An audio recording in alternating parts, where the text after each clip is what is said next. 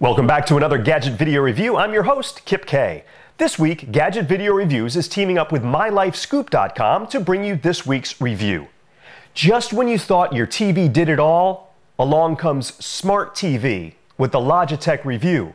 If you can think it, you can watch it. The Logitech review consists of two pieces of hardware, the companion set-top box and the wireless RF-based keyboard controller. The set-top box is small, sleek, and inconspicuous. It can easily tuck back behind or to the side of your TV, and you don't need a direct line of sight with the keyboard controller because they talk back and forth via RF signals. There's an HDMI output to connect your HD TV or AV receiver, an HDMI input for a cable satellite box, and an SPDIF port if you don't have an HDMI receiver. There are also two USB inputs for the wide variety of optional accessories like the HD Logitech Video Cam, ports for the IR range extender, the Harmony Link, and an internet jack for web connection.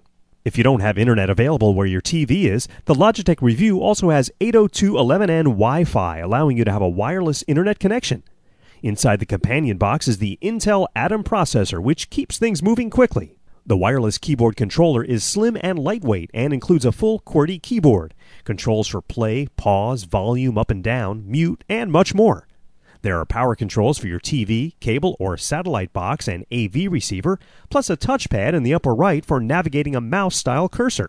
If you need to zoom in while browsing, you can do that too. In my comparison, it controls everything that the remote for my cable box and TV do. I also found using a keyboard for my video entertainment pretty easy to get used to. Also included is an HDMI cable, which is nice because they're not usually provided with other HD equipment. So how does it all work? After initial setup with your cable or satellite provider and hardware, you can now watch all of your TV programming through the review. Clicking the home screen brings it all together. The Google TV service appears, which allows you to go anywhere. The web with full Flash-enabled web browser, Google Chrome, YouTube, or your TV. The search button brings up the Google TV search and navigation bar, which allows you to not only search the web and cable or satellite programming, but will also search your DVR for recordings you might have.